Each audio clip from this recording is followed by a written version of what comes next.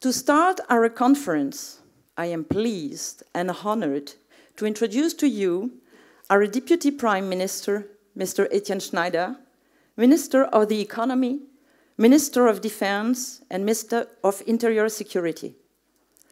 As a gay person, Mrs. Schneider is also co-founder of Rosa Lëtzebuerg, and he supports initiatives that lead to inclusion, whatever the difference between people is. Mr. Schneider, the floor is yours.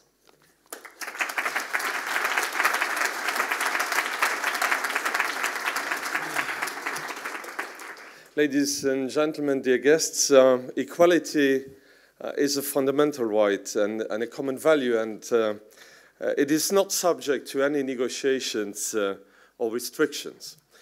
1 year ago, Luxembourg has made a big step towards equality by finally adopting and legalizing same-sex marriage. And as you said, one might think that in a country where the Prime Minister and the Deputy Prime Minister are both openly gay, homosexuality is not longer an issue. But nevertheless, homophobia and discrimination towards LGBTI people still exist, both inside and outside the workplace. While progress has been made, many lesbian, gay, bisexual and transgender people still worry that revealing their sexuality at work will have negative consequences. A surprisingly large number of people hide aspects of their identity at work. Studies have proven that more than 50% of homosexual people choose not to disclose their sexual orientation at work. 1/3 of these employees struggle to be themselves at work because they believe conformity is critical to their long-term career advancement. So these people change aspects of their behavior or their appearance in order to fit in at work. But hiding is a progressive habit. And once you start hiding, it becomes harder and harder to step forward and speak out. People become paralyzed by the fear of not being accepted. I believe that lesbian, gay, bisexual, and transgender people should be able to fully participate in Luxembourg's social and professional life, free from discrimination based on sexual orientation and gender identity. Ladies and gentlemen, the diversity of our society should be reflected in the workplace. This is relevant to Luxembourg. We are an open, dynamic, and a welcoming country, and a hub for many international talents.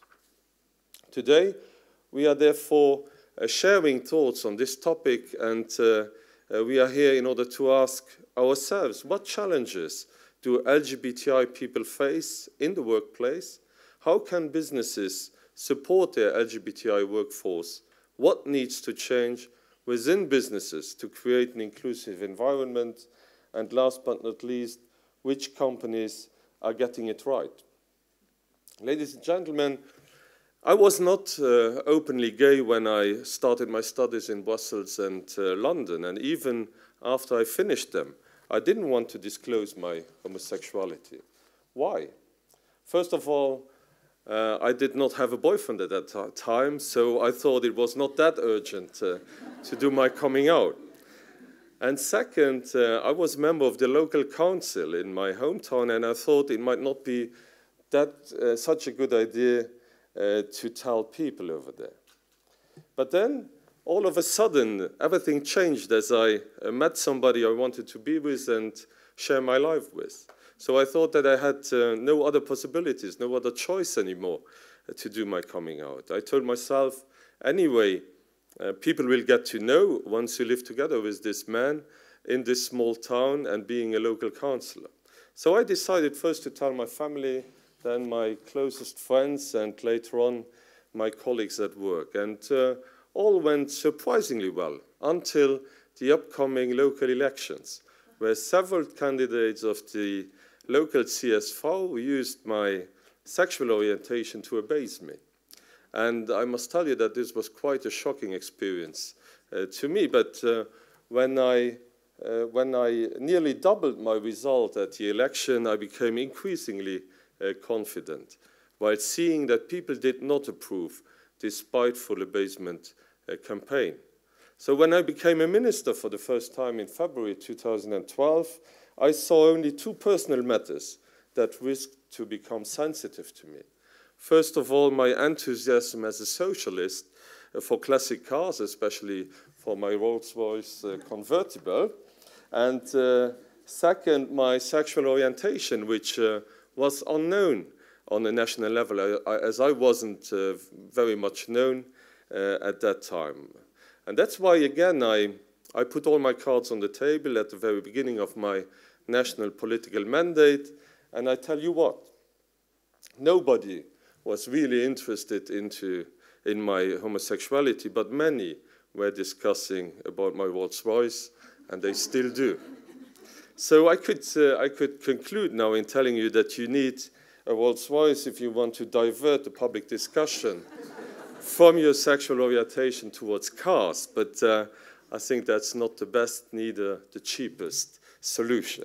So everything I want to tell you, the message I want to give you is that you should not hide and don't care about the ones who don't accept your difference. They are not worth it, and you have only one life, and you should try to make the best out of it. So, distinguished guests, I would like to thank the Diversity Charter Lëtzebuerg and BNP Paribas for organizing today's conference. I would also like to thank the guest speakers who kindly agreed to participate and who will fuel the discussions by sharing their experiences and their thoughts. I wish you all an interesting conference, and I hope it will bring you inspiration, new ideas, and fruitful exchanges. So thank you very much.